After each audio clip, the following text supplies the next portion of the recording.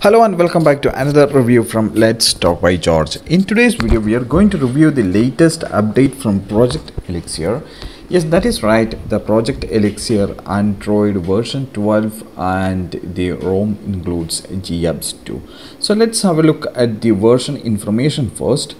As you can see, this is the Project Elixir latest version. The Android security update is 5th of February and Elixir version is 1.5. Device maintainer is Ansarya. SE Linux is enforcing, and the kernel that I'm using with this particular ROM is 4.19.227. Now, to talk about, just to give you a brief about the ROM is very smooth. Many thanks to Ansarya. He has done a wonderful job in optimizing his trees and delivering a good performance ROM for us, the Poco M3 or Juice devices users.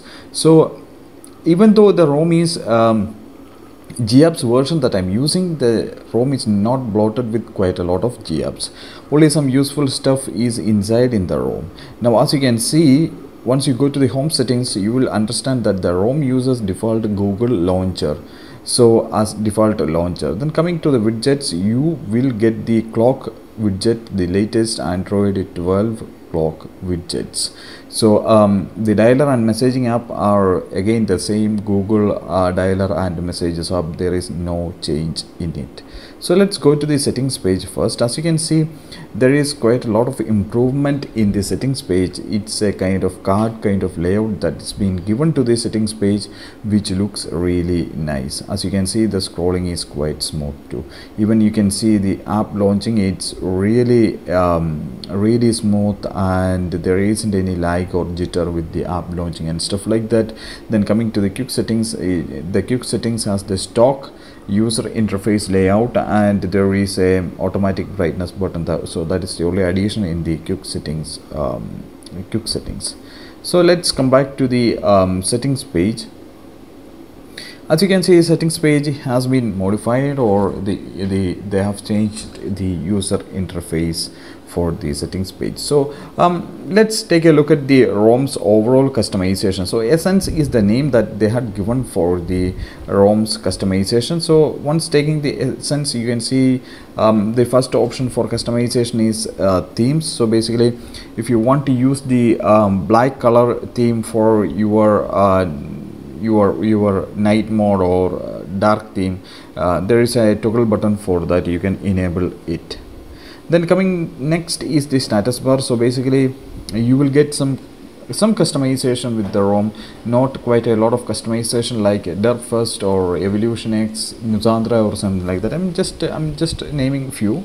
So you will get some meaningful customization in this ROM. So here you have the option to customize the network traffic indicator and wall light icon. If you want to have wall light icon, definitely they are providing you with different wall light icons. So if you want to have it, definitely you can have. Then comes the status bar gesture.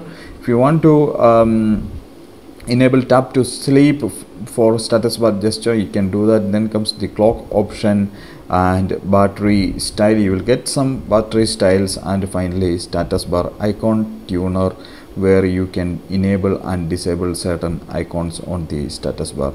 Then moving to the next is the quick settings customization. So basically, in quick settings, you can adjust the brightness bar where it want to be displayed in quick settings, like on bottom or on top. If you don't want to see the adaptive but brightness button, definitely you can hide that one too. Then the final thing is lock screen. You can enable and disable double tap to sleep on lock screen. Then you can have the lock screen charging information, force, small clock, and etc.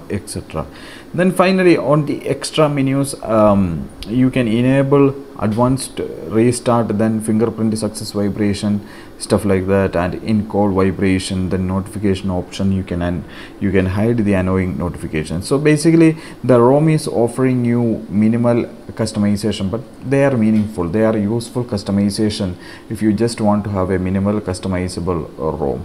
Then coming to the wallpaper and style.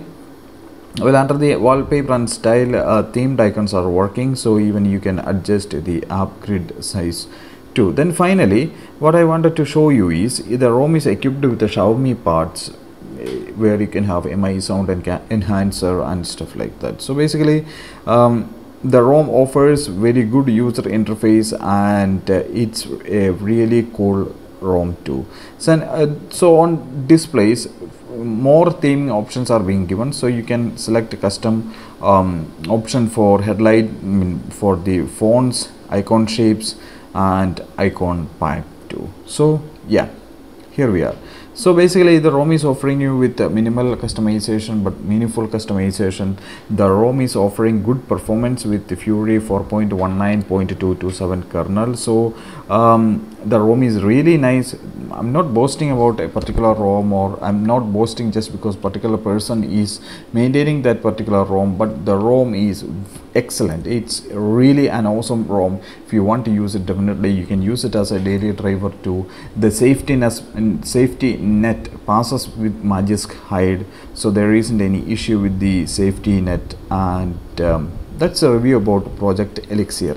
It's a nice ROM, wonderful ROM. If you want to use it, you can definitely use it as a daily driver. I can recommend it to you to use it as a daily driver. It's an amazing ROM. So many thanks for Ansaria for optimizing the tree, and also for compiling the ROM for our use devices. Once again, I would like to thank you for watching the review, and please make sure to subscribe to my channel. Thank you.